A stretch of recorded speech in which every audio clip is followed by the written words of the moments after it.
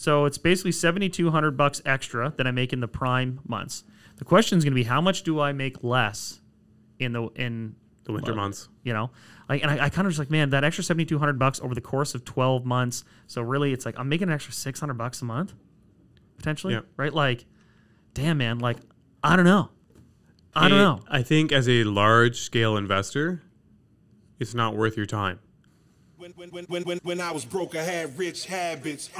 When I was broke, I had rich habits.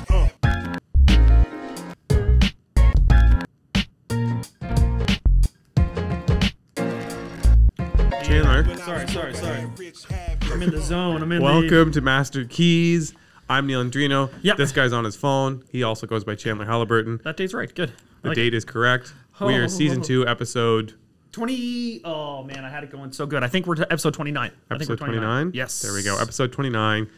This is Welcome back. a podcast talking about real estate, the economy, the markets, wealth creation, coming at it from our perspective. Which Giant rate hikes. Giant rate hikes. Landlord and realtors, that's who we are. That's what we do in our day-to-day living. So that's how we're approaching all these news stories. Thanks for tuning in. Let's hit it off the hop. Do we want to hit it off the hop? Okay. No, let's talk about what we're going to talk about today. One sec. Yeah, 1 sec. We're going to cover a lot of things today. A lot of cool stuff. We're going to do some updates. We're going to give some personal updates. I don't know. We have a bunch of stuff going on. And then we're going to get into some news of what's going on, including rate hikes, giant rental hikes, a couple other things going on, metaverse growth. And then our main topic for today is Airbnb. Yeah. I've switched over a few. Chandler has a few. And we want to talk about kind of what numbers we're seeing. I think it's going really well. I'm going to encourage a bunch of you guys. I'll go over the numbers of what we're making. And then, that'll be at the end. So stay tuned because it's I'm really less enthused on it. Chandler's less enthused. And that's not intentionally contrarian. I'm a little less enthused. I'm a little more enthused. So anyways, we'll get into it. And then there's this big looming item of the giant rate hike. But before we get into that, I just want to say again for everyone, thanks for listening. And also thanks for saying hi. I was out at the bar last weekend. And I think you were. 3 or 4 of you guys came up and said hi, which was super awesome. If I said something in my drunken stupor, I apologize. But again, really appreciate you guys coming up and saying hi. That's awesome. So that's great. What bar was it? Yacht Club. Oh, the Yacht Club. So Yacht Club, shout out Yacht Club. Shout out to the boys. Yeah, Scott McLean, Justin Lewis, and all the crew, and Dave. You know what? I'll dive in this right off the hop. I was going to mention this at some point. Yeah, Yacht Club doing great. This guy came up to me at the grocer. Yep. And he's like, enjoyed the podcast. And we had a really interesting conversation where he effectively said for the first time in his life, he's shopping, meaning he's looking at price tags. He's comparing, like, should I get this? Should I got that? Like, what is this compared to what I used to pay for it? And we got into this conversation how... That's a bad thing to say. He should have been doing that his whole life. You say that, but you know what? You go and you buy your same bundle of goods, and you're used to just throwing them in, in the, what's it called, shopping cart? You just throw them in your cart. Chandler does a lot of shopping, as you can tell. Shout out Lana. But then we also got into this idea that certainly my mother has always shopped that way. She was one of the biggest advocates of what's now Costco, was at the time Price Club. I went there and I bought 40 pounds of chicken breasts, and they'd sit in the freezer for all this time because that was the best deal. And still to this day, she will buy stuff that's on sale and coupons and go to different places because different ones have better pricing. And I'm very guilty. And I think a lot of our generation is very guilty of, I'm just going to throw it in the cart. And this guy who's, probably the same age as me, in his 30s, was like, yeah, I feel now I'm actually going to be shopping in a frugal way because this is, everyone's complaining about inflation, especially food inflation, which is a huge issue. That's the one that really gets people riled up. But not necessarily changing their habits. People are going to have to change their habits. I'm going to pipe my horn, but I was a psycho about price shopping. Really? Always. Okay. I've always been a nut bar about it. Yeah, and it's a good habit, man. It's a good habit. Well, it adds up so fast. I'm like, if I can save $20 on my checkout weekly, that's $100 a month, or $25 a week. It's $100 a month. It's $1,200 a year. $1,200, you can go on a weekend trip. And I'm like, that's how I value it. And so for me to make a little bit of effort to do that, it made sense. I will say I became guilty as businesses grew of not doing it as much because I was like, I've price shopped so aggressively my whole life. I've really dictated what I ate every day based on what the cost was. And now I'm like, nah, I'm going to eat whatever I want. I've also gone back to price shopping because I'm like, this is ridiculous. Some of the prices are extortion, literal extortion. So I'm like, okay. But it's interesting to hear that people who have never done it are starting to be like, oh, maybe Yeah. I should. And again, we're back to what we said a few months ago, but the shelves, they kind of refilled, but they never really, like, the grocery stores for the last like 6 months have just been consistently teetering on like missing stuff. I find every time I go, there's always a few things that are missing. When we said it there, what was it, maybe 3 months ago, 4 months ago, it never actually fully came back to being normal. Like, I feel like we caught up a little bit. The chip aisle refilled because Lay's and like Loblaws were able to sign an agreement, but everything else is still always missing. Like, I went to go pick up some stuff for a recipe 2 nights ago, and 2 of the ingredients I couldn't find. And I was like, oh, this is weird. Like, I've never, in my head, I've always just been like, okay, I need this. I just go to the store and they have that. Yeah, and there's some stuff, like you can find these food price indexes where they chart like individual items and like how much more expensive strawberries are this year than last, or how much more expensive apples are. And some of this are things like drought and stuff that changes. And then there's world supply. There's also something that I don't want to get into it in this episode, but I strongly encourage people to Google this. Look up Farmers Netherlands, because we talked a little bit about this and how expensive it is to be a woke, environmentally friendly, renewable resource country, and how that is incredibly expensive, and it drives the cost of stuff through the roof. That's coming to the farming industry right now. Everyone really associates it with oil and gas prices. The switch to alternative resources, it's going to be a very expensive process, and it's going to have major impacts. But food is another one, because another major producer of carbon are these synthetic fertilizers. And all of these governments who are trying to push this agenda of greener mandates, it is going to be really hard on the farming industry. So we already have this massive food inflation issue. It's going to get significantly worse because they effectively just told farmers in the Netherlands that you can't have cattle. It's going to be virtually impossible to have cattle because of the carbon footprint. And this is this all sounds like, but this this is what people are saying. Like, there's certain groups that feel people shouldn't be eating cows, period. How much money is Beyond Meat rallying towards? Like, they're pushing so much on that campaign. Yeah, but man, some of these other things, like soy's not exactly great for the environment either. Like, when you clear cut these fields, it's all finger pointing left and right. But we have a problem with the cost. Like, there's a reason we eat so much beef, pork, and chicken. One, it's delicious. Two, it's really economical for feeding large numbers of people. And if we make it no longer economical, like, things are bad enough as it is from a food inflation standpoint. Good thing though. If you like chicken nuggets, I don't know what the company's actually called, but they're called Nugs, and they're based off like a pea protein. I don't know if anyone's had them. They're not actually chicken. They're pretty friggin' good. Pretty friggin' good. So that's a saving grace. The Beyond Meat's improved a lot, but I mean, yeah, to your main point of prices are going crazy and they're only going to go crazier, and then to be slapping on new restrictions and rules to make it even more difficult to produce at a low cost, it's going to continue to perpetuate that issue, which is why I'm like, guys, everyone has to think for a second. Like, it's amazing, but like, if you rally for all the like environmental things and all the like better health things at the same time as what we're actually having as an issue, like on logistics and overall inflation issues, it's gonna end up costing so much money. Totally, everyone's gonna end up in the poorhouse. Yeah, this is like, we didn't want our discussion of basic income, and we don't want this discussion to be sort of viewed as anti-basic income or maybe. I'm not totally in favor of that theory, but like, but this idea, obviously everyone, in a perfect world is going to have a living wage that they can survive, of course. And, ideally we would take steps towards not polluting our planet, but we have to be realistic about the economics and how damaging it's going to be to those exact same people if we try to push these things where food goes through the roof, inflation goes through the roof, to just you can't willy-nilly wish for something, to wish for a rainbow that causes catastrophic issues to other places. Like, it's not that simple. Yeah, you can't do blanket items like the basic income thing. Like, the way it's being proposed right now, where it's like everybody gets it makes no sense. Yeah, I think we're all for helping people in need that require it, but giving it to everybody is what they did with CERB, and take a look at how that went. Well, it's hard to even get into an argument or into the weeds on it because it's such a hypothetical, ridiculous nonsense. It's a high level idea right now. It's not boiled out. There's not like anything set in stone. Totally, it's not going to happen either. Anyways, let's get back to our agenda. Yeah. You do the news first. Usually I do my news first. You do yours. Okay. I mean, I can hop all over the map here. I feel like the elephant in the room, though, is that I was wrong. I said 75 basis points. That was where conventional wisdom was at. That's what everyone was saying. The Bank of Canada rate, by the time you hear this will be slightly old news, but they jacked rates by 100 points. Do you remember the guy named Neal that was bitching that to go up 200 points to catch your variable rate against your fixed rate might not be that far-fetched?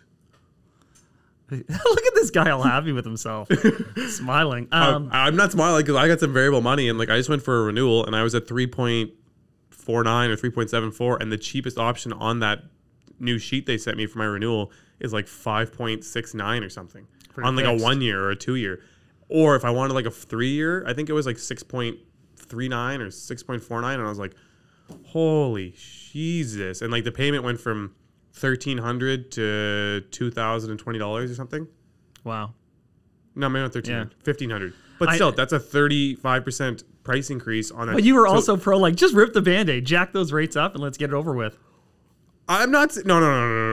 I'm not saying that they should be increasing the rates that fast. I'm just more so, like, I think they're going to be going nuts with this. Like, just when you look at the level of inflation, the level of increases on the prices, the level and everything going on... Oh, God. They are going... And this is why I'm like... I can't believe I don't think they're just trying to cool inflation. I think they're trying to go a little harder than that. Like... What? I like forcing a recession. Like, I think they're trying to force a recession, not just... I don't think they're... I don't think they're trying to take the inflation curve and just go, oh, and we're all good now, everybody. It's going to be a full pullback. I can't imagine a world that they're trying to force an inflation... or a recession. I think they're just saying, if a recession is what it takes... to get inflation under control, that's what we're going to do. You have too much faith in humanity. Why would they force a recession for no reason? Because, man, on the top end, the amount of like people with big money involved, like that understand what's coming down the pipe, and everyone's sitting on the sidelines and making investments accordingly. Look at who makes the most money in recessions. It's always like the top conspiracy episode 1 to 10%. Yeah, and you want to talk about rallying and lobbying and like having control. Like, you don't think that all these giant billion-dollar companies don't have some say on what goes on in these kinds of pushes at the end of the day? But what's the alternative, man? Like, and I was talking with someone like more online. gradual rate hikes, but just consistently doing them, right? I don't know. I feel so torn about this because on the one hand, I love that they did it because I think it's ballsy and I just kind of like it. I don't know why I get a sick pleasure out of it.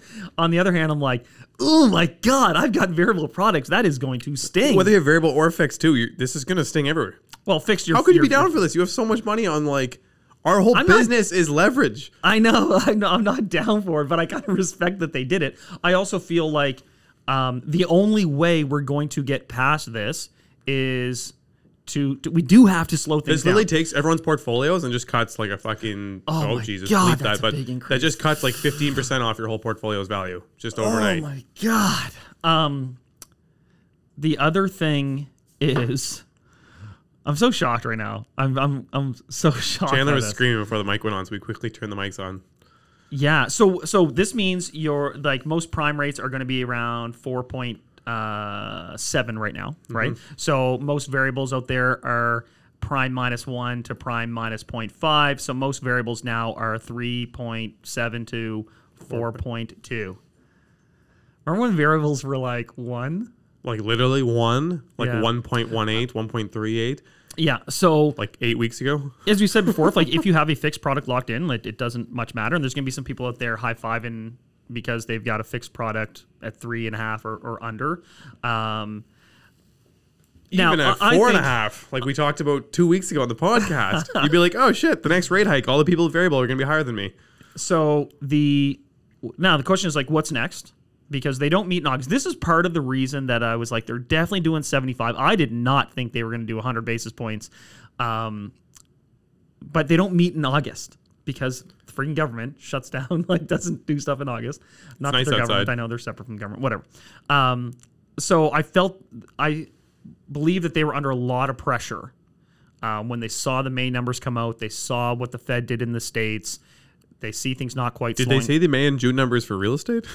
Yeah, the real estate numbers lag, man. This is and the they problem. also don't Real put that. estate They also numbers don't lag. put those in inflation. They don't. But like, there's going to be a lot of pressure here coming soon to not go crazy for any more. So they don't meet again until September. So these are the rates. Breathe deep. Variable wise, these are the rates that we're going to have at least until September.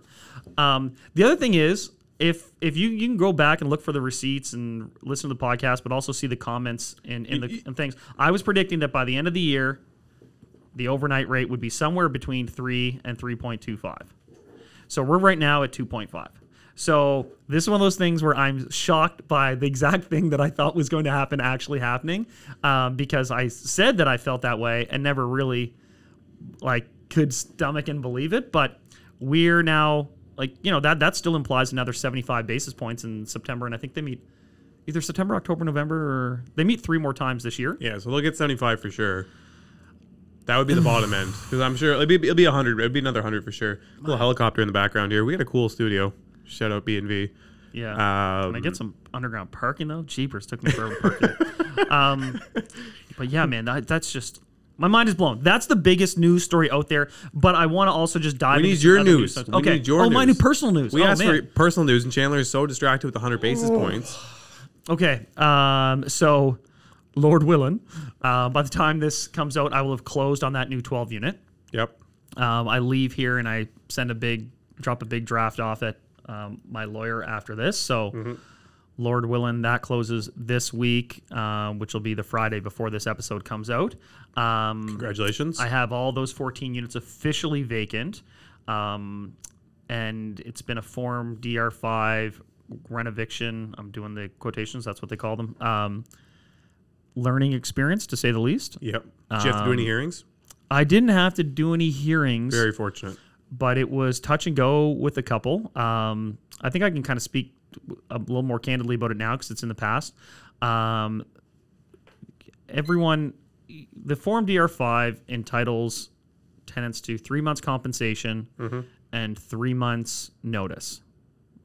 And I always kind of go above and beyond that. One, just to make life simpler and have more likelihood of getting a smooth process. And two, in a lot of cases, I just genuinely feel that's not enough money because some of these people are on fairly low rents. So 3 times their really low rent isn't necessarily a big compensation. So I always kind of top that up, pay $500 towards moving costs, pay half a month, full security deposit, no question. Yep. And little things like I get them boxes. I usually have a bin on site that they can throw stuff in. So you try to make it work as best you can. Yep. But I had one. They were entitled by the letter of the tenancy rules, which can only be 3 months. Like that's all the tenancy board can award is 3 months. They can adjust the time, but all they can award is 3 months. So they were entitled to about $2,400. Plus I was like, I'll give you your $500. I'll give you your security. It was going to come somewhere in the $3,000. And they had someone kind of representing them through this process, and they asked for $9,695, if I remember correctly. They made out a list of how many hours it would take to move and the support people that they would need around them to help with the move. They put an hourly wage on that, and they said this is what it would cost. And they said in exchange for this, they would sign a non-disclosure. Meaning they wouldn't. I respect that part. They wouldn't talk to the media and they wouldn't talk to any other tenants in the building. And we found a common ground because this was a unique situation where these tenants did need some assistance moving. But I was like, oh my gosh, this is someone asking for $10,000 to move, and like I'm not in a position to be able to pay for that. Yeah. But I don't want to go to the hearing, and I want to, work something out amicably. So we did work something out, and it was somewhere in between. And then I had another one where we had an agreement, and it was signed. Is that justified though? I not to sound like every case is unique, right? Like these guys needed some assistance in their move. So you have to be malleable and you have to contextualize like each individual tenant. And, I paid more to another guy who had put work into his unit and had been there for a longer period of time. And then I had one most recently where she had agreed to move out on the date and it was all signed and everything. And then she just did not move. Didn't move an inch. And so that one got a little bit more confrontational, but that one's been resolved here about a week. Did you have to get the sheriff involved? No, I didn't, fortunately. But, she overstayed by a couple weeks, right? Not the end of the world. It happens. Not the end of the world, but that's what I've been going through on the existing units while preparing to close this other property, which I'm super excited this about. 12 unit super awesome because it's in a great neighborhood, nice purpose-built building. Like it's close. It's in your same district, your wheelhouse. Yeah. Like it's honestly, I'd say, like in a better direction, like continuing down towards like the downtown areas. Yeah. It also has a garage. It does, right? Like underground How many parking. stories is it? 4 stories? It's only, I want to say 3 stories, but like it has a proper podium, like a garage, underground It's on parking. a sloped lot, right? So Yeah, it has the side drive-in. Yeah, no, that's neat. Yeah. How many parking spots underneath? I think there were 12, but one of them was No converted way. to a storage. So I'm going to convert that back. I'm going to have 12 underground parking spots for 12 units. Like What that type is of unit? What size units? predominantly 1 bedrooms. There's a couple 1+ dens, and there's a couple bachelors, but Okay. yeah. Okay. So Neat. that's my current project, and I'm already kind of looking like, all right, that's 12 new people who are going to be a really important part of my life in the next 3 months that I've got to talk to them about what their plans are, and have already reached agreements in principle with a number of them through the existing landlord. This is one of the things you can do if you're buying a property is if you have a good relationship and an open dialogue. I'm all about being transparent and having communication. So, the landlord, the existing owner, got that impression from me and was able to convey that to the tenants and say, like, listen, this is who the guy is. This is what his plans are. This is what he's going to be doing. And so the process has already started, even though I haven't closed on it yet, Yeah. which is kind of nice. They're not going to be happy. It's going to be a whole thing. But, Yeah. not Is there an elevator in that building? There is not. There's not. Okay. Yeah. This is your first underground parking garage? Yeah. Congratulations. Kinda It's cool. super Kinda neat cool. when you add little things like Yeah. that on. Same with the elevator. I know one of my clients, when he bought his first place with an elevator, he was just like, this is cool. It's my first 100%, elevator. man. Yeah. I'm like, that is 100%. super neat to think that you're like going to that point. Yeah, so that's my personal news. Obviously, that's taken like every penny I got to my name while rates are going through the roof. So Things are great. yeah, I might be Airbnb-ing out my own house Yeah, I here was gonna say. soon. If anyone wants to lease my car, Don't joke about that. I You know. probably get more on than your Airbnb in your house. Yeah. It's right now people are beating each other for cars. Actually, I have a car. What the heck? I should be renting mine out. yeah, you should be renting yours for rap videos. What's new with you? You haven't had news lately, so come on, Neil, give me Yeah, something. no, I got some news, and I've kind of been lagging off here. So I kind of forgot about this. It's been in the background, but I have a house that I'm building for myself personally. Yeah, It's not a brand new house. I bought an older home on Grand Lake, and it started with the reno being like an internalized reno within the actual house itself, basically updating everything on a facade level, fully finishing the basement, and adding an extra bathroom upstairs to make it a master ensuite. As I started to get into it, I realized I wanted a garage, and then where the garage would be placed was close to the house. So I was like, why don't we put a second story in the garage? And I was like, oh, that'd be kind of neat. Can we attach it to the house? I'm like, well, then we have to this is when rates were low and this one rates were market low and money was great. free. and you could sell a house in 2 seconds, so income was great. And I was like, well, then if we have to attach the garage to the house and we have to rip the roof off the house, so that doesn't make sense. My bad. Long story short, I ended up building a 2-story garage and attaching to the house via a breezeway, which is super neat because the hallway upstairs just ends at a dead end. There was a closet there, and so we actually punched through that closet. And Sorry about that, Neil. My BlackBerry ring just interrupted Neil. Let me see. Dude. I gotta turn this thing off. Yeah. Who is it? Sorry. So yeah, all good. So as I was saying, Knocking through the breezeway. yeah. So Sarah's internal reno was adding a bathroom. Next thing you know, I'm adding a garage, adding a 2-story garage with a master ensuite. Because I was like, you know what? This is a house on the lake. If I'm ever going to resell this or make it into a proper home, it needs a proper master. So then we ended up turning the entire above garage space into a master kind of pad. And we blew a hole through an old closet and built an actual breezeway. So you go up a set of stairs and it walks you into another floor. So now it's like a back split, and now there's another level, and that's all just for the master. Anyways, it's been quite the reno. The budget basically tripled. And it was a 6-figure reno to begin with. And then as we were getting into it all and things were coming along, my engineer was overlooking at the new addition, and he was looking at the old roof, and he was like, that old roof doesn't look great. So we cut it open, and it really isn't great. And so now halfway through all this, we had to cut the roof off. So about maybe 2-3 weeks ago, man, why didn't you just build a new house, bro? we should have. And so we ended up cutting the roof off, got a new roof. But the nice thing is now that I have the new roof on, we added about 2 feet of ceiling height. So I think in my main living room and kitchen, we have maybe like 15 to 18 foot ceilings, which is really nice. Like it added a whole new Oh yeah, kind I of mean, level. it sounds gorgeous. Yeah. Yeah, so it's going to come out really sharp. But we're getting into like that, trying to make a schedule to get this thing finished. And there's so much stuff. The biggest thing I kind of overlooked too was like how much custom stuff cost. Like, No I'm so kidding. used to doing vanities in apartment buildings Yeah. or like regular house flips that I've done in the past. And I'm like, okay, like Yep. apartment buildings, I spend $350 a vanity. Great. House flips, I spend $500-600 a vanity. Great. I just got quoted for 3 custom vanities, and they're just 2 singles and 1 double. But they're better built. They're one better off, built. They're measured to one size. off. They're quartz Yeah. tops, all that crap. But it's $18,000. So it's $6,000 a vanity, Damn. right? So it's like, holy Jeepers. Jesus, like that. That's a lot of money just I would to have put your renovated an toothbrush entire on unit. Yeah, exactly. Like, Holy. I think you need to shop around for some vanities. well, this is, and so like That's everything, what I even mean. Yeah. like electrical for the house is gonna be like $50,000, $60,000 just to get the house wired up and running. Like there was so much because we're doing so much stuff, right? Like You're basically building new, which is like, hey man, high end lakefront like that. it's building even new, on but a it's reno, also you're a like the couple hundred. finishes. Like we're doing under all like there's custom cabinetry and all How many parts of the square house. feet? I gotta remeasure it now. I don't know, maybe 3,000, 3,500. 3,000. Yeah, I mean a renovation of a 3,000 square foot home. If it's a total renovation, high end, you're probably $180 a square foot. Yeah. But you're not a total renovation. You're keeping some stuff. So It's you know. pretty close to total, and we're doing an addition, and there's a garage being built. So, and then the backyard. So we have a landscape designer working in the backyard. It's gonna be very neat. Well, maybe we'll do a tour when it's all said and done. Yeah, it just kept spiraling. Like there's so many things that get added on, but it'll be. I'm super excited to get it done. I'm like targeting September to spend at least 1 week in there. I spend 1 week this summer in there. I'm calling September summer, and I'll be happy with my life. But it's And then are definitely you been going to move tough. there right away? No, I intend like it's a cottage at the end of the Yeah. day. So I'd like to use it for another summer after that, and then potentially look at flipping it over. Yeah. Once maybe the rates have cooled off a little bit and the market sentiments change. Yeah. Neal's really banking on the waterfront luxury homes during a recession. Yeah, Then high interest exactly. rates. I'm hoping that world stays alive. But Follow us for more savvy investment advice. so that's going on. I think I've already mentioned it, but I just finished a 6-unit property that we turned over. Yeah. So we got it emptied out. We gutted all the units.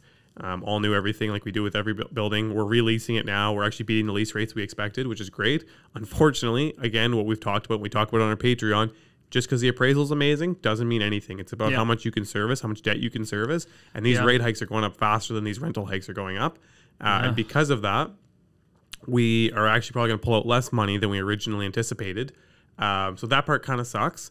The appraisal came back way higher, way higher. Like our original appraisal from when we first bought on that street to today is probably up about 45%. Actual pull-out money is probably only up about 5%, and cost to do the reno is up about 30%. And this is where you can really get pinched. Cheapers. The only good news for me, I guess, in my head is I'll have the similar cash flow, and in the future there'll be a lot of equity there. Yeah. Right. Yeah. So that's how I'm looking at it. But it's just something to consider. Like it was crazy when the bank came through and he's like, yeah, like your approval still stands, but we got to recheck your debt service ratio. Again, we talk about this on the Patreon. So if you guys want to know more and understand exactly what I'm saying there, please check out our Patreon. It's launching on Monday of next week. And they're like, yeah, based on that, we can actually only give you this much, which is so contrary. I think I mentioned it before on the podcast, but last year when I did a CMHC refi, I asked for a certain amount of money and they actually offered me more. But that's because rates were so low and I was beating the rents. And now the rates are going up and I'm beating the rents by way more, but they're actually offering me less. So all good though. Again, this is why I was obsessive with buying really, really good deals, because it actually works out that I'll still be able to cover off all of my stuff. The burr model on this building will still work, and the couple that I have remaining on the street. Yeah. And like we said, it'll change your equity in the property. It just means you won't be able to pull as much cash out. But Yeah, I'm going to take a 24-month term so that I'm ready for a refi on CMHC. just because people be curious, down that's the a 6-unit in Spryfield, right? Yep. And those are completely renovated 2-bedroom units? Yep. Are you able to share what you're getting for rents? Yeah, around $1,550 plus heat and power. $1,550, tenant pays their own heat and power. Yeah, I think top floor maybe 1,600, basements maybe 1,500. Yeah. They're about 800 square feet. Comes with a parking space, and we've done everything. Like it's all new, everything like. Yeah, there'll be people that are like $1,550 to live in Spryfield, but like, man, this is like a totally renovated. These are nice units. Like, these Yeah, are nice units, and you'll see in a lot of countertops, places. Like, yeah, exactly. All stainless steel appliances. You have a dishwasher, quartz countertops. I'm asking because I want to know how much I can charge for mine when I've got them all geared up. Ceramics in the bathrooms, like ceramic floors, ceramic surrounds on the tubs, nice vanities. Like they're done up pretty nicely, and they're designed to last, hopefully. Yeah. So we'll see how they depreciate as time goes on. Yeah. Cool. Well, that's exciting, man. Yeah. I know you were working on those refis for a while, so you got some more coming, I think, too. Yeah, exactly. I think I'm hoping to clean up a bunch of stuff here and make some moves coming up again and get back into the game in the next 3 months. Yeah. I got some other news. We're just going to bounce around here before we get into our main topic, which is Airbnb. So I know a lot of you have asked us about that. We've now actually have some experience in it personally, so we're going to talk a bit about that. If you listen to this point, don't forget to like, follow, subscribe. The likes have made a big difference on our traffic. I know it doesn't mean much to you, but it takes 2 seconds. So just like you hit that button, and it's good things for us. Yep. So we were getting all these conflicting things because there have been some massive sales. There's the biggest sale in New York City to date, just happened on a unit. It's nearly 7,000 square feet. It's 6,700 square feet. And it's got its own pool, like a dedicated pool. Imagine buying a condo that you have your own pool. Guess how much you think it went for? Biggest sale of the year. So it's got to be a big number. For Manhattan? Yeah. 7,600 square feet? 6,700 square feet. 6,700? Plus like another something crazy, like 2,000 square feet of amenity outdoor just devoted to the privately to that unit. Yeah. 135 million? No, you're way too high. Way too high? Yeah, 74 mil. Oh, well, I would have bought that. That's a bargain. Change. When I say I would have bought that if I sold my entire life and Chandler's life and we combined everything to make the down payment. Yeah. So, and the median sale now is up to 1.25 million, which is actually less than I would have thought. That's what's in New York. Okay, so I couldn't remember if New York was $1,000 a square foot or $2,000 a square foot, and for some reason I thought it was 2,000. Well, it would be 2,000 square foot for sure at the smaller stuff. Yeah, but like once you tip over a certain price point, like that looks like a bargain at about 1,200 a square foot. Yeah, they're giving them away. They're giving them away. But another one, this was crazy. So a developer and like a housing investment firm purchased 6 buildings across New York with thousands of units in them. It's like one of the buildings has like 450 units in a 50-story building. Sick. Yeah. They bought the whole portfolio for $1.75 billion. Casual purchase. Man. And impressive. they've got thousands. How many units was it? I don't know. There's like thousands. They didn't have the total units because they don't know the exact civic addresses. But 1,700 of them were rent controlled. But still, rents in these units range from $3,900 to $7,000. That seems like a really good deal. Let's see. I mean, we're going to get the specifics on that deal and break it down. I want to see what that looks like. Yeah, but I mean, like that's a lot of people throwing some big money around. But the impression I got from it a bit was someone smaller scale selling out to a bigger developer and a big housing, residential real estate investment company. So this could be, a smaller thing being devoured to some degree. Now it's a pretty big bite. Can I give my hypothesis on why I think that guy bought the $75 million condo? Why? So those money laundering? Well, money laundering, my usual hypothesis. But in general, a lot of people made a ton of money in the last couple of years.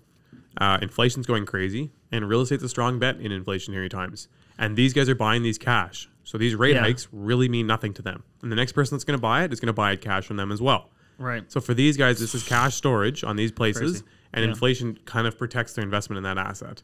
Yeah, it's an interesting thing because it's we talk about this now, like why would someone buy right now? Why would someone buy right now? It's like, well, if you're trying to beat inflation, like, in weird case, like beat like a recession, real estate actually does pretty well because it's forced savings. It can generate income. The long-term trend is up. It's not money sitting in a bank account that's just depreciating every day. Yeah, and you'll feel that win down the road. You're not going to feel it today. Right, it's going to hold steady. It's going to hold stable. It's going to be pretty solid during this period. But then when rates start to pop back down, it'll go up more than what you would have lost during this time. Yeah. Let's bounce over to China. I saw this cool article, and this speaks to some of the stuff we talked about before, that some real estate developers are starting to accept wheat, garlic, and peaches as down payments. I saw that, which is... That's an indicator because I find like their population is very an indicator of what? Well, that food's about to go crazy. Food scarcity is coming on the plate. Like that's everyone's kind of mumbling about it, but no one said anything because again, we can still go to Superstore and buy whatever we want. We can still go to Sobeys and buy whatever we want. But food scarcity is on the plate, and a lot of people that are in the know and people that are higher up, I find you're hearing them talk about how food scarcity is going to be a big issue. And so I find the Asian populations tend to be a lot more forward thinking. Like when they hear that stuff in those countries, or they'll face it more, they'll experience it earlier on, and they tend to make rapid changes. Like I feel like the North American culture is, again, we kind of rely on our government and we expect that the corporations like we pay money for this, and that's exactly the way things are transacted, and blah blah. Yeah. But in Asian countries where their governments are a little bit less involved, we'll say maybe not less involved, but they maybe aren't as able to offer things to their citizens as they are in the countries that we live in. People take it upon themselves to protect themselves, and so you're seeing that they're already starting to do that. Yeah. Something that's kind of neat, and I don't have the news headline, but I think Bill Gates now is the second largest landholder in the U.S. next to the government itself, and he's buying up farmland like crazy, and he's leasing it back to the farmers. And I've been trying to figure out, why is he doing that? Obviously, holding land's great, but is it because with these food shortages and the spikes, is he expecting to be able to crank these lease rates up on the farmers? I don't think so. I think he's looking long term at government heavy involvement back in food production, or for the first time. So he's going to lease to the government, or just know that there's going to be massive incentives to own that property and turn out food. I'm telling you guys, like, look up. I wanted to talk about this episode, but there's just too much research that I need to go into it. I didn't have time. But we're going to do it in the next one. Look up these farmer strikes, like. Someone referenced it and said and compared it to the convoy thing here. And I guess like some farmers dumped a couple truckloads of manure outside of like their local government office. But everything's been peaceful and good. But this is real serious stuff. Like if we get more issues that are going to cause further food shortages, it's problematic. And I was talking to someone about Instagram today, because we were talking, I was making some sort of comment about, the printing money, and she rightly noted that the money supply thing isn't the biggest problem in inflation right now. And we've said this from the jump, like this isn't a demand problem. All these rate hikes are trying to address demand. The big problem is on the supply side of things. And a lot of people kind of don't really notice what's going on in the rates. If they're not actively out there buying real estate, they're not paying that much attention, blah, blah, blah, blah, blah. They might be on a fixed product. A lot of this that we're freaking out about here, people don't care about. People care about the cost of their food and the cost of their gas. Yep. And those are two things that are skyrocketing. There's no sign. I know gas pulled down a little bit, but long term, if you look at gas, that's a temporary fix. Yeah, if you look at gas futures, the gas or oil is going down. 100%. Like gas is going to stay high. The food stuff is what's going to really get the people in the streets angry. And check out the farmer situation over in Europe. We've talked about this before with oil and gas. So it's coming here. I'm telling you, this is going to be the next thing in Western Alberta or Western Canada. In the next couple of years, you're going to see this sort of pushback from farmers. Yeah, and this is what we talked about with oil and gas. To fix that, they need to crank up the production. Reducing the taxes aren't going to change it, and it's going to be the same thing with food. They have to crank up the production, so they're going to have to put out incentives to produce, and that'll provide us with more jobs, and it'll provide us with more food. Some of these green things give us some more security. Disincentivizing production. They need to be partially parked for a minute, because it's amazing to be green, but if everyone's going broke and or starving to death, it doesn't really matter about being green 100%. Anymore, and we're guilty of that here hyper locally. Like everyone here is complaining about the cost of stuff. And what do?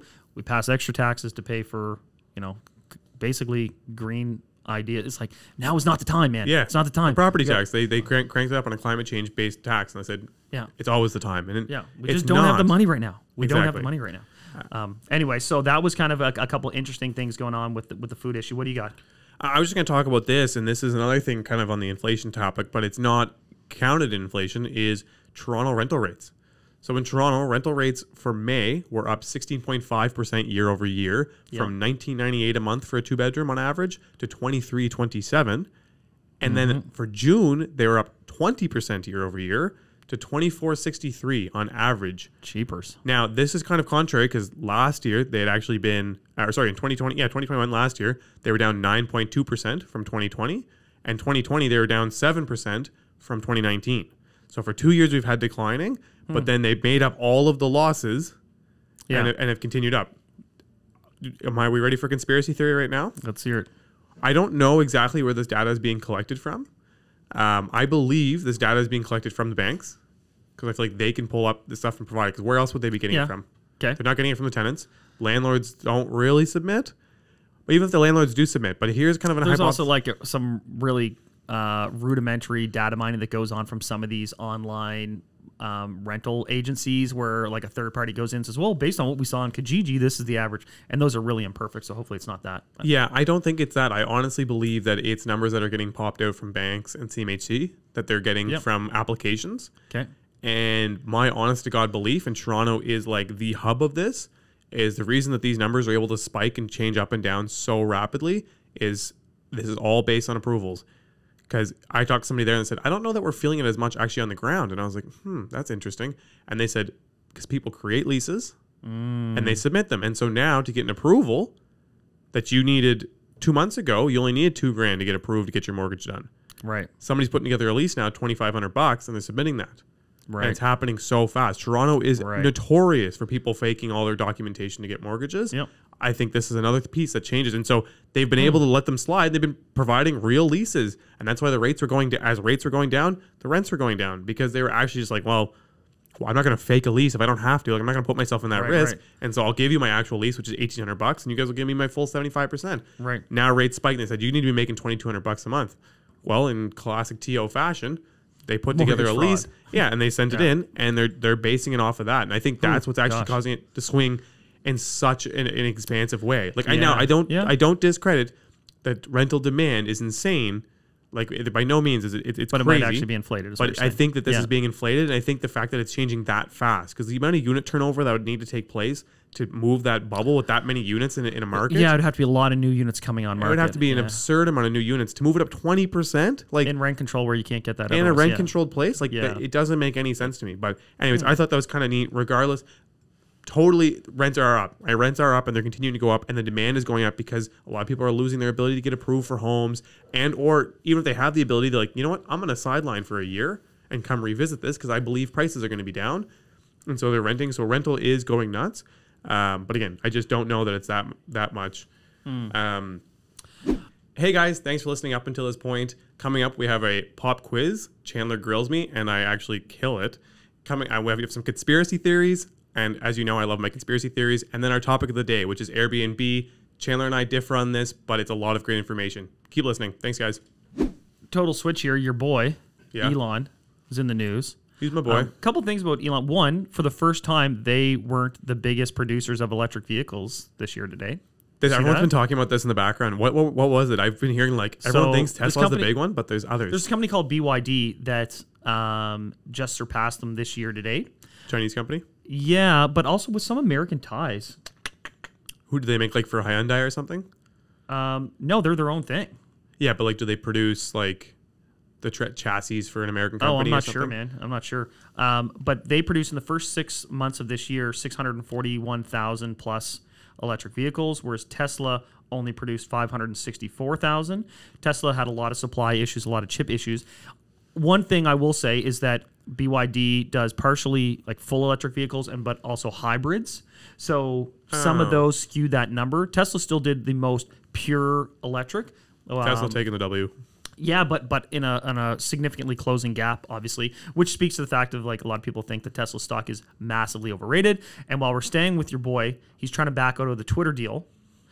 So when he purchased Twitter, he offered effectively, I think, $54 a share. Yep. And it's now trading at $36 a share.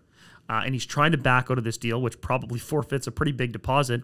But they being Tesla's board, are going to sue him probably for what's called specific performance or some variation of, which is that, no, we're going to sue you to execute on the deal as agreed. That is going to be messy. And this is the problem with Twitter itself. Did he make a post on Twitter that he's trying to buy Twitter? Oh, at the time, yeah. Yeah. See, if he hadn't done that and kept it all under wraps, there's no way that was going to stay under wraps, man. He was like actively at that stage, though. He could have kept it under wraps, and then when you go to a lawsuit, the amount of like brand image damage and specific damage that they can go after would be shrunk dramatically. Right. I don't know that these guys really care, but yeah, I mean, I'm sure he's got a due diligence clause in there, and he backed out because it'll be a multi-year battle of the ages. That was a weird one for him to take on, and I don't know if this, because you wonder, you never know what that guy's plan is. I to both of these points though, I love how like the news in general is just looking for him to make a mistake or to slip or to not execute on something, and then everyone's like, look, like he's getting beat by another company making electric cars, or like he doesn't actually produce, or all these things. And it's like, you still got to give the guy credit for taking things to the level that he has. And like nothing is perfect. And I think people like underestimate what it takes to get like a company like SpaceX that launches and reuses rockets going. Like, who was doing private space stuff like that prior to him going that hard with it and making it even on some level of affordability? I know it was $15 million a ticket to go the first time, but like that's also you're buying a piece of history by doing that. That was a little different. Yeah. But he's done so many things, and it's same with these electric cars. Like everyone's like, oh, the Cybertruck this, Cybertruck that.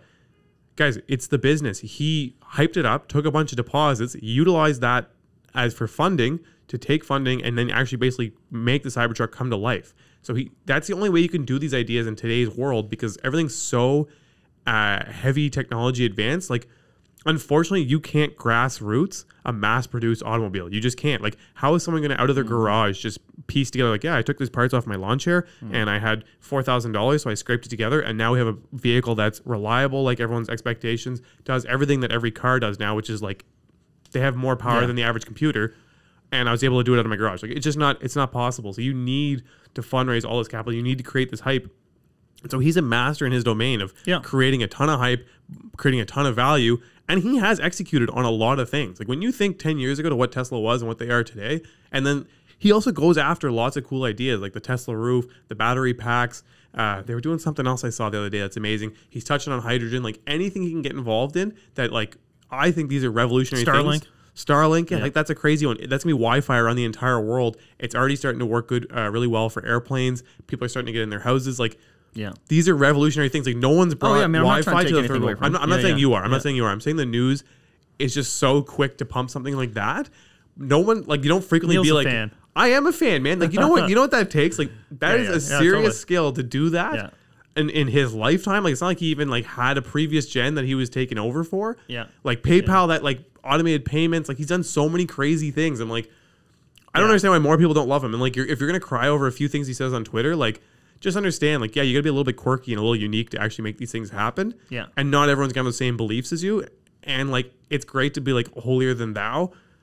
But I'd still take Elon and all of his weird tweets over like not having all the advancements in technology and in this world that he's made. Totally, I think like self-driving. Nobody was giving a crap about self-driving, and then Elon went ballistic with it, and now everyone's like, "Oh, yeah, we all got self-driving." Yeah, like, oh, that is going to be the future. Everyone's got electric cars now. Now's another good time to just take a quick pause and say if you also like Elon Musk, you can press a little like button. I know it's not just Neal, so press the like button, press the subscribe for our boy Elon. Yeah. All right, so we're going to turn to our main topic here, which is the Airbnb stuff, because we now have a little bit of experience, but I would love to do a little pop quiz for you. Oh, God, another pop quiz. I got some stuff on metaverse and stuff, but we'll save it for another pod. It's all good. we got so much stuff. All right, so a survey was done in the U.S. Asking people how much money, net worth do you think it takes for someone to be considered wealthy? And this ranged, as you would expect, city to city. Yeah, but across the board in the U.S., what did the average person? This is like a Family Feud, man. I need a definition of wealthy, though. I need a definition of wealthy. Asset, wealth, net worth. So, like, we're talking top 1%, top 10%. Oh gosh, oh my God, man, you're really. I want details. This isn't rich. This is wealthy. This isn't the super rich. This is like what someone. So wealthy's above rich. Oh my God! Like, what are your pegs? Rich? It's like cars. There's cars, sports cars, supercars, hypercars. You're ruining the whole quiz, this guy. All right. How much money you need to have in the bank? How much income you need to make? No, this is total net worth, basically. Like, what kind of, like, if someone is worth this amount, we consider them wealthy across the board in the States. Yeah. 2.2 million. Did you cheat? You did friggin' cheat. This is why I had questions. He looked at this. No, that's bullshit. You looked at my sheet. This is why. No, I didn't. I swear to God. Man. I swear to God. Okay, it was 2.2 million. Let's go. That's why I had all these questions. I needed to get my research and stuff in. Cheater. I just quickly extrapolated everyone's income over 20. No, I'm kidding. So the most expensive is San Francisco. What does it take to be considered wealthy? If you ask a bunch of San Franciscoans. Now I'm stressing. I'm trying to look at your sheet. What constitutes being wealthy in San Francisco? Most expensive part. 3.7 million. way higher, 5.1 to be considered wealthy in Holy San Francisco. Jesus. Yeah, so if you ask people from San Francisco what's wealthy, they'd be like, I don't know, you're worth about 5.1 mil. USD. In Southern California, next most expensive. What's it to be wealthy there? It's no San Fran. We're Southern Cal. 4.2. Close, 3.9. Okay. And then what does it take to be considered wealthy in beautiful New York City? If you asked a bunch of New Yorkers, ask them how much it I'd takes say to be wealthy. 3.5 mil. 3.4. Neal knows what it takes. I've been to be watching those wealthy. charts. Neal's got his goals. He's got it written on the wall.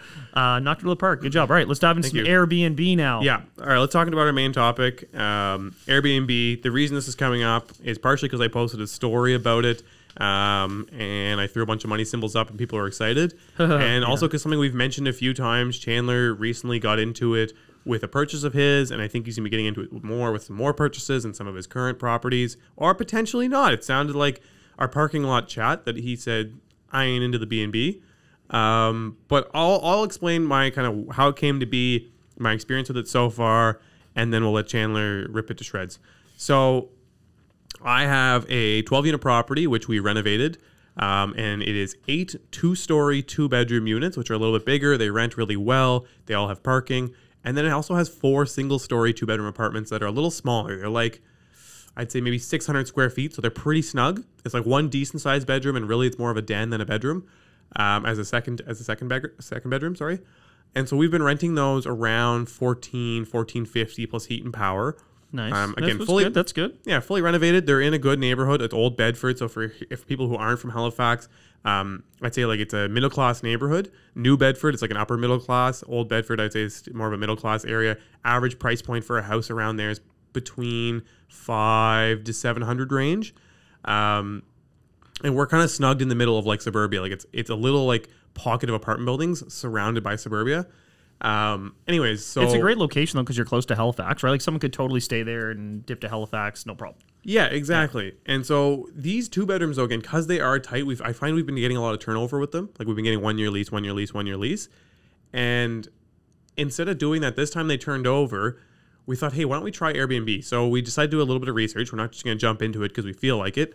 So we went Airbnb, Bedford, 2-bedroom to see what there was. Yeah. Every single one was booked until October. Yeah, I remember there you saying wasn't a this. single one available. And I was looking through the rates, and I was like, you know what? We need to do this. So then Airbnb is really neat. They offer a little thing where you can analyze your unit. So we went in there and we put in all the specifics to our unit, and it spit out a number of what they expected our revenues to be. $6,000. $6,000 per month. $6,000 per month per unit. Per unit. So that's roughly just over $200 a night. I think maybe a little less. It's like $5,700. Yeah. But roughly $200 a night. And they gave us, then Airbnb's got a really nice like guide. Like honestly, one of the best resources for getting into Airbnb is Airbnb. Again, they're really smart about doing that. It's not like you have to be all over the internet. They give you all the tips and the guides and the videos and everything that they're like, this is a suggestion. Here's a suggestion. Do this, do this. Mm-hmm. This is what helps. Here's what other people have done in your neighborhood. Anyways, so then we said, okay, we're going to do it. And so shout out to my girlfriend. She offered to manage them. We have a management contract with her and I. And so she went out and she sourced all the furniture and put it all together. We ended up spending around $4,500 to $5,000 a unit to furnish them. She made a really good effort of buying stuff off Kijiji. A few of my clients need to sell some stuff, so she was able to get deals with them. And then we filled a lot of the rest in with like IKEA. She did a gorgeous job. They came out really, really well. We brought in a photographer. And so the agreement we have right now is that as the owner, I'm paying for the furniture and the utilities. And then she takes a percentage fee from the bookings. She then posted it maybe, I feel like it would have been a week and a half ago now, maybe 2 weeks. And within 2 weeks, we had 2 units. We got them all booked up. And for July, August, and we're starting to book into September. So we already have $20,000 in bookings over the next 10 weeks.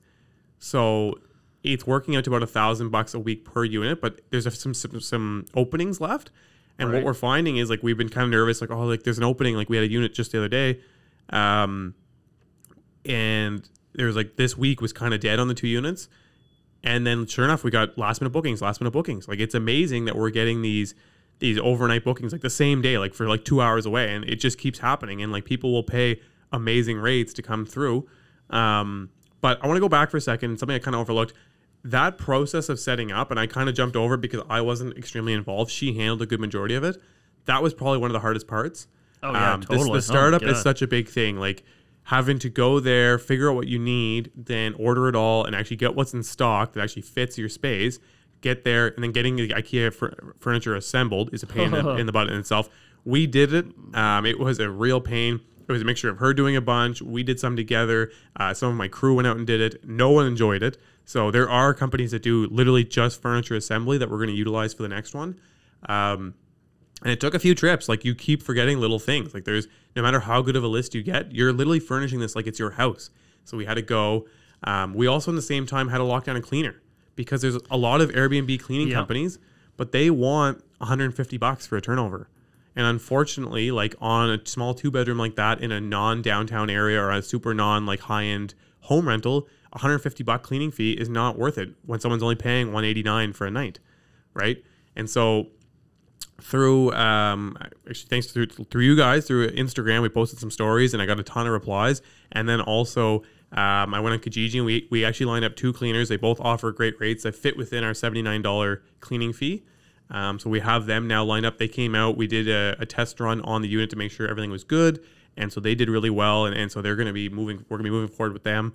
And so now it's starting to iron out. But again, there's still so many little things. Like our first probably 3 or 4 bookings have taken place, and overall it's been good reviews.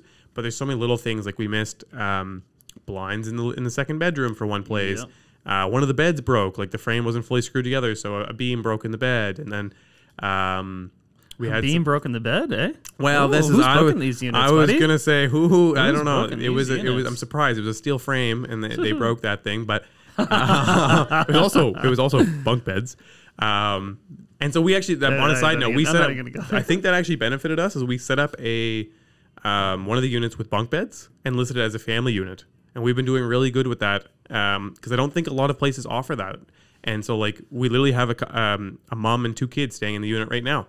And I think like she's probably been struggling because she's been having to rent 3-bedroom units for an absurd number. And so now she's able to get a 2-bedroom with bunk beds. And so it works out really well. And again, that might not work on a grand scale, but where we're one unit in all of Bedford that probably has bunk beds, it actually works out that there's enough demand to kind of keep us full. Yeah, you don't have to be the perfect thing for everyone. You just need to be the perfect thing for a lot of people. Yeah. Exactly. So anyways, overall, we have, I think, around 80% occupancy for July, August, and then maybe the first half of September. But again, those last minute bookings are filling up. We put a 2-night minimum because I think 1-night minimums, there's some concern about parties and potentially use as just crash pads for not so favorable things. Mm-hmm. And so I think most of you guys can figure out what that would be. And so we're trying to avoid that. I've heard a lot of people that I know that are in the Airbnb scene saying to do 3-night minimums to really avoid the like 1-nighters that are just coming to crash there for a second and make a mess of your unit. Right. So we might actually end up turning up to the 3-night minimum. The other thing we need to start doing is, I think, like we've been kind of willy-nilly in the sense of approving all the bookings, but there's some overlaps now where there's like one empty day where we really should be trying to make an effort to maybe say, oh no, like we're not going to take this booking, or we put them in a different unit to really compact and fill in that whole calendar, right? Because it gets important. Like you miss one day, that's 5 days times $200 a night. That's $1,000. Yeah. And so, but you got to weigh that against but if I force these people to take an extra day or whatever, I may lose them. You may lose them, or you may never ever get the booking refilled. Yeah. And so that's going on. My biggest thing right now is just concern about the winter. Everyone that's in Airbnb is like, prepare yourself, man. Like you're not in a prime location. The winter is going to beat you up. Yeah, man. So let me get into my numbers. Yeah. I was gonna say my last mitigation technique for that is we're close to the IBM campus, and so we've been getting IBM rentals. I just saw some messages go by, and it's an HR person booking on behalf of their technicians, so I think it's NSP. Yeah, you need to build that relationship. So we're trying to build some relationships with IBM, NSP, and then another one of my clients does it for insurance companies. And so I work in the restoration space. I know a lot of insurance adjusters, so that's my next reach out, is to try and get them involved to help get those consistent bookings. Because during the winter, insurance goes crazy, right? Claims are crazy. People's houses are ice damming. Yeah. They need places. Gotcha. No, that's interesting to know. So mine is different in a lot of respects because I'm in more of a tourist location. That said, the units are not really right in the downtown core of this tourist area. They're more economic, short visit. You're there for a purpose for the most point. Yep. And I actually just got all of the June reporting because I have someone who manages the property for us and is doing a great job. And for the month of June, we had approximately 80 individual reservations. So there's three. That's over 3 units. Yeah, 3 units plus the yurt, but the yurt's not doing much traffic. It does more stuff in the winter. So effectively 80 of the 90 nights is a way to look at that. So, just over, I don't know, whatever percentage that would be. Yep. Which is pretty good. That's about as good as you can expect. Yep. They're more economical units, so they're only on average about $100 a night plus cleaning fee. Yep. So the total amount brought in was $8,526. Literally, yeah, okay, $100, $105 on average. Right? And then the total, that included cleaning though. And the total cleaning ended up being about almost $1,500, right? Yep. So that brought it down to $7,000. And then the management fee, which is based off the grosses, 20%. So that's like another $1,700. Yep. So long story short, the net was just under $5,300. Still pretty good. Not bad. Right? Yep. But net $5,300. Then you have to think I'm paying for the power there times 3 units. It's not that bad this time of year, but it's something. Paying for the water, paying to heat the water, paying for cable internet. Yep.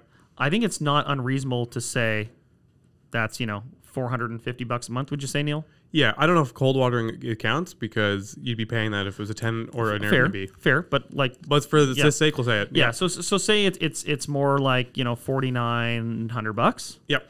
And then I've had to buy $1,000 worth of linens that hopefully I don't have to buy more and more times. But then there was a little bit of miscellaneous repair expenditures stuff here. that are involved. Yeah. So there's probably been another little bit. Let's call it, just for easy numbers, $4,800. Yep. This is at the prime. That's June, man. In Lunenburg. That's June in Lunenburg. Like, that is the prime. That number will be replicated in July. Yep.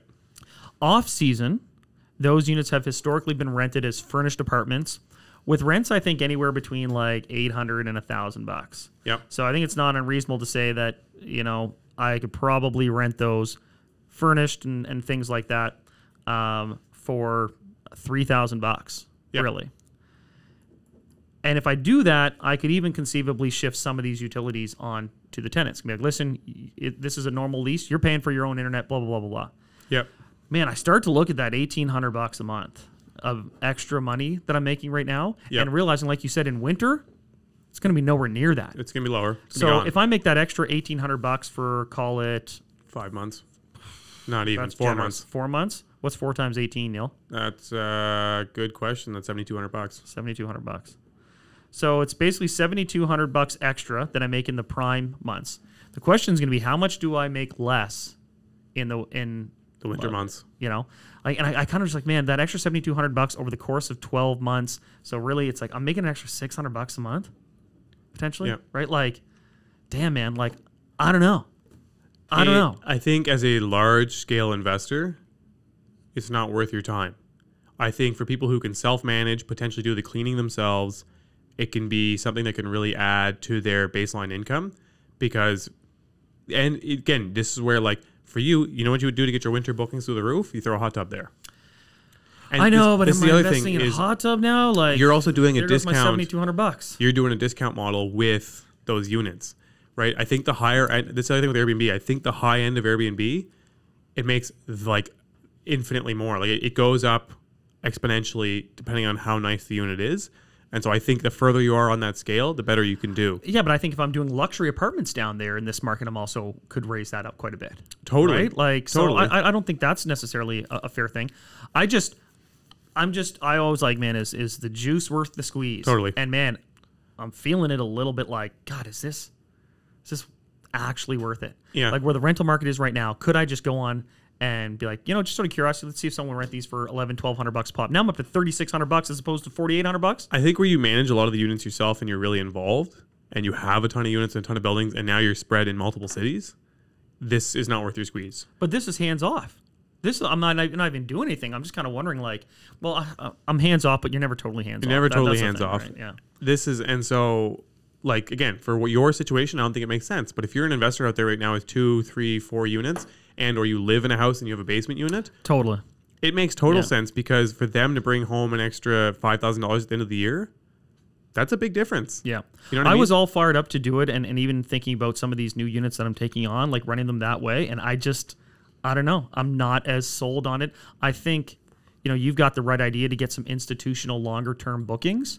And I think that can be done in certain areas during like the off market is, maybe you increase your thing to like, it's a cheaper rate, but you've got to book 4 nights or 5 nights, and you get these institutional bookings. I'm going to list them for long term, September to April. You are? Okay. And I'm going to list them probably for $2,000 a month as furnished 2 bedrooms. Gotcha. Try and get those filled up. So I'm making an extra $500 a month there. One singular lease? Yep. Okay. Fixed term leased for those months. Furnished, yeah. For those 8 months. And so that'll bring in an extra $500 a month. That's $4,000. That effectively covers my furniture cost in that long-term lease. And then everything I make over the $1,500 during the summertime is gravy. So it's an extra $4,500. And if I can keep that furniture for basically 2 years, basically I'll net out an extra, it works out to basically being an extra $15,000 over 2 years per unit. So that for me, I'd say is worth it. Over 24 months, it's almost an extra $700. It works out to me making, instead of $1,500, I'm making $2,000 a month out of these apartments. I think it's worth it. I probably wouldn't do it if it was for me myself, if I was just me by myself, but where I have a partner that's being the manager. Yeah. And this is on top, again, for her also bringing home an extra percentage of from doing it. I think it works out well. So again, I think it's a very specific like these numbers, my numbers change dramatically if that $1,700 management fee is actually going to me, and if that $1,500 cleaning fee is actually going to me, then you've got something. But I can't be doing that, right? Like exactly, I can't be. But that's the thing. That's where a lot of it goes to, is the management fees. And so this is for an owner operated. I think Airbnb is awesome. But for as a landlord with a bunch of apartments, if it's something you're going to throw under management, not super exciting. I think unless you're in like a crazy downtown location where you can get crazy rental rates for not even that nice a product, but you're just like summertime, you're ballistic. Like anything around student housing, I'd still recommend it to a big landlord. You do 8-month fixed term furnished for the students because you get psychotic rates from the students, and then do 4 months with a manager during the summer, and those South End places will make a ton of sense. I know that's a good model there for sure. You know what I mean? So cool. Interesting, a couple different takes there. Don't forget to like, subscribe. If you have any comments about short-term rentals, we'd love to hear, because this is new to us. Very curious to see how Neal feels about this 2 months from now. In a few months, yeah. But yeah, thanks. We good? We got thanks for listening. We're going to rip out here. We're doing some work for the real estate group, so stay tuned, guys. There's going to be some awesome stuff coming out with a release there. Link will be in the description. Thanks so much for watching the episode. I hope you enjoyed it. If you did, press like. Don't forget to subscribe. But also check us out on Instagram and TikTok. You can find all the links below. Thanks again for checking us out. When I was broke, I had rich habits. When I was broke, I had rich habits.